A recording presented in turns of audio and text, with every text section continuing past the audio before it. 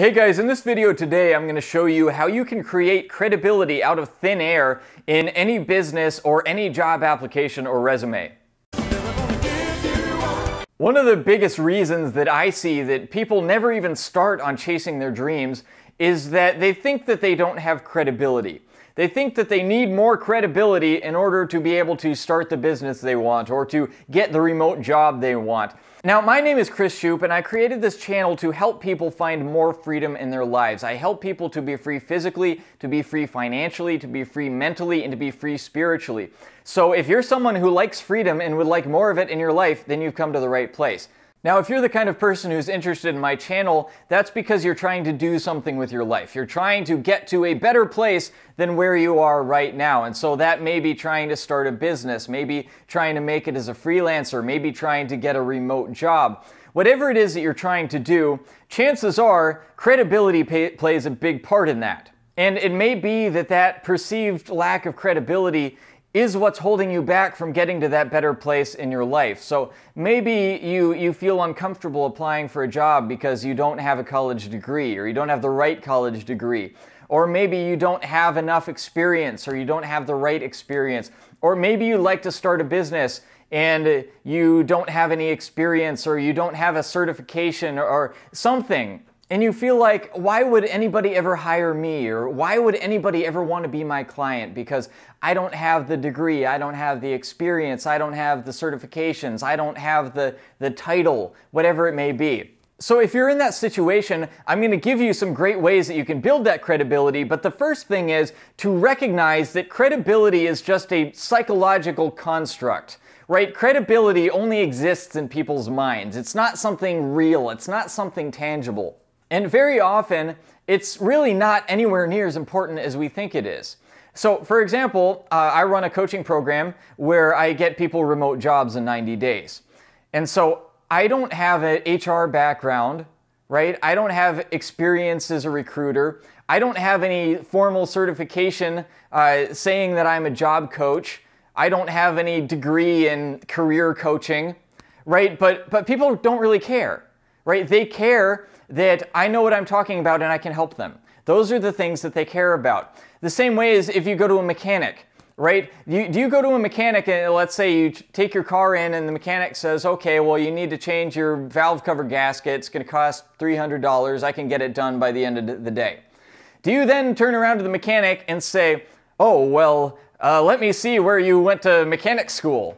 Right? Let me see your certifications and your diplomas and show me your last 5 years of work history. Right? You're never going to say that. Nobody cares. You care that the person is able to solve your problem. That's the only thing that you care about. And so chances are whatever goal you're trying to pursue or whatever goal you're afraid to start trying to pursue, the credibility aspect is not as important as you think it is. And so that's the first point to keep in mind. If you have the ability to do something, if you have the ability to help someone, you are competent and knowledgeable, then you don't need permission, right? Because all of these things that we talked about, the degree and the title, etc., they all kind of add up to somebody else's giving you permission to go put yourself out there, to go offer your service. You don't need anyone else's permission, right? You don't need a college institution to hand you a piece of paper that says that you're qualified to do this.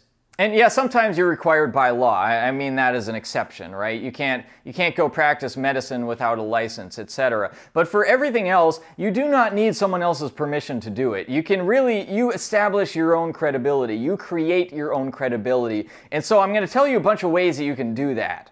Now, the number one way to build your own credibility is just to be competent, right? Just to be able to do whatever it is that you are selling. Just to be able to help the people that you are serving, right? And if you're not that skilled yet, you can get there, right? Just go learn more. Just go study more. Just go practice more. If you have that competence, then that's going to show through when you have conversations with prospective clients and you're able to diagnose their problem and say, here's what I can do for you, right? It's going to be pretty obvious that you know what you're talking about or you don't know what you're talking about. And the same thing is true with any kind of content marketing like a blog or a YouTube channel. Like if you were watching me right now and I was just blabbing about nothing and I clearly had no idea what I was talking about, I would not have very much credibility. But If you judge that I do know what I'm talking about and that I do sound competent, then that raises my credibility massively. The same thing is true at a job interview. If you say that you have a particular computer skill, for example, and then the interviewer asks you some questions about that computer skill or asks you what you've done with it in the past, you're going to have that competence in order to be able to answer those questions well, and it's going to be pretty clear whether or not you have that competence. So that's the number one thing by far to create your credibility, is to have that competence in the first place. Now, one little caveat I want to mention to that is that a lot of people suffer from something called imposter syndrome. Imposter syndrome is where you think that you're never good enough. And so you have to be a little bit objective about assessing your own competence at a certain thing, because you're never going to be 100% competent at anything, generally speaking, right? There's always somebody better than you. There's always something else that you could learn.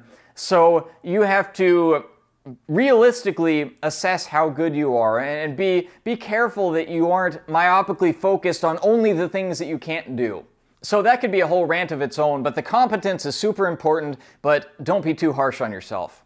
Second thing you can do is create a company. If you are the owner of a company doing a certain thing, do you think that that gives you more credibility in doing that thing? Well, of course it does. What do you need to do to create a company? You have to create a name. That's it. You have to come up with a name. That's all you have to do.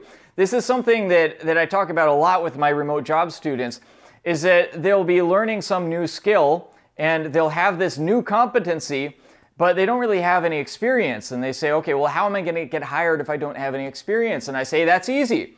Just create a company. Let's say that you work for a mechanic shop now.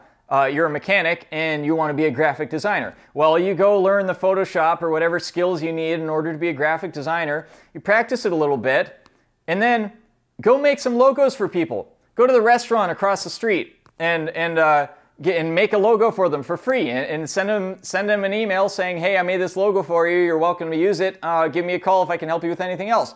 Right? And then you say on your resume, you write your current employment as Advantage Graphic Design. Right? I just pulled a name off the top of my head. Create a name and you have a company. You can write it on your resume, and then under your experience for the company, you could say, created logos for local businesses using Adobe Photoshop and Illustrator and whatever else you used. See, instant credibility. You've set up a business for yourself just by putting a name on it. That's it. And if you're a freelancer, you can do the same thing. Put a name on your freelance business, make yourself Advantage Graphic Design, and then create a few logos, send them out to people for free. All of a sudden, now you have a portfolio and you have a list of clients that you've worked for in the past. You see how stupid easy that was? And if you want to build your credibility of your company further, then create a logo for it. You know, go on Fiverr, get somebody to make a logo for $5. And then, you know, maybe make a website. If you really want to go all the way, go get it registered as an LLC. There's nothing preventing you from doing these things, thereby creating that credibility for yourself. You don't need anybody else's permission. Another thing you can do, aside from creating a company, which is just a name, right, is that you can work for a company. You can work for a company, and that gives you credibility. That gives you that company's credibility. So go back to my example of the mechanic who learns graphic design. Well, one thing that he could do is, let's say he's been working in the mechanic shop for 5 years. Well, he could create a logo for the mechanic shop. And so now all of a sudden on his resume, he has, you know, ABC Mechanic Shop, worked for 5 years as mechanic and graphic designer. And then under the experience section about what you did for the company, you know, maybe mention one line about the mechanic stuff and make the whole rest about the graphic design stuff. So you're creating your credibility out of thin air. And you don't even have to be working for the company. I mean, I work right across the street from a Chipotle. I could waltz down to Chipotle, stick a logo on the desk to the people that are serving my burrito, and say, hey, have this logo. And now all of a sudden, I get to put on my resume that I designed a logo for Chipotle. This stuff is so easy once you get out of that box of thinking that you need somebody else's permission to have credibility. Here's something you can do that's huge for creating credibility. Write a book. If you know about a topic, You can write a book about it. You know, the word authority, the root of the word authority is the word author. If you were an author, then you were an authority. If you were the person who wrote the book on something, that makes you an expert on that topic. Nowadays, you can write a book and you can self-publish on Amazon. I've done it a couple of times. You can do the same thing. If you know about something, if you know enough about a topic in order to write a book about it, then write a book about it. And then there you go, you're an instant authority. You are the person who wrote the book on the topic, literally speaking. And then a similar thing you can do is start a YouTube channel. Just by the fact that you're willing to talk on video and talk about your knowledge about a certain thing gives you credibility.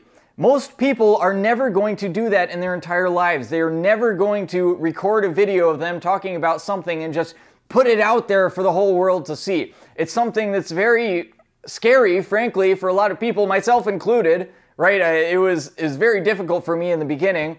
So if you're somebody who is capable of doing that, just the fact that you're the guy that's talking on the video gives you a huge amount of credibility.